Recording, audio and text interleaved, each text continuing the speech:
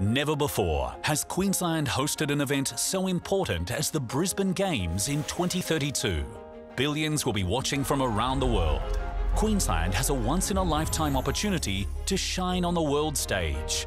This will arrive rather quickly. We need to tackle the elephants in the room.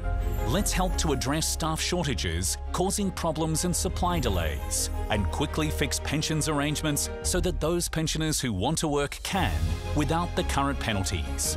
Let's encourage our governments to change their bureaucratic culture away from more tape as a priority to less tape benefiting a new priority, improving living standards. Addressing these would help enable infrastructure, sporting, tourism and entertainment assets to get built in time and able to be enjoyed by Queenslanders and visitors for decades to come.